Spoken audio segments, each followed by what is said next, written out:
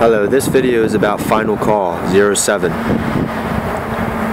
A lot of people make videos about how he's teaching the wrong gospel and how he's a false teacher and a false prophet, a deceiver, but he is not. He is not any of those things. He has spoken the truth and only the truth. It is just that he speaks such wisdom that you take it the wrong way and jump to conclusions. He is not saying that none of the words in the Bible are by God, but rather that it is man who written the Bible, influenced by the very word of God. They tend to use the very fact that he says the Bible is not the word of God.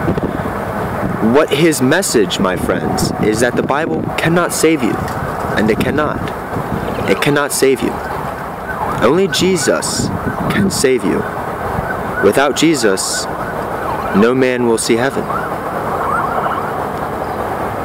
You can read the Bible constantly as much as you like, but nothing will happen if you do not do as Jesus has said. He says, surely those who continue in their ways will perish.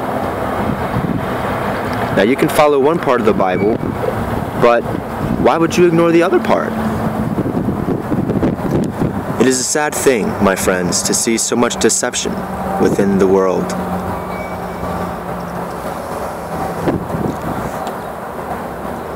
We are to follow Jesus Christ, and we are to follow all that he has said to the best of our abilities.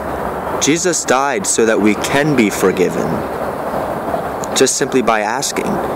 But if we don't change, if we don't stop living a sinful life, if we willingly sin, then we will fail.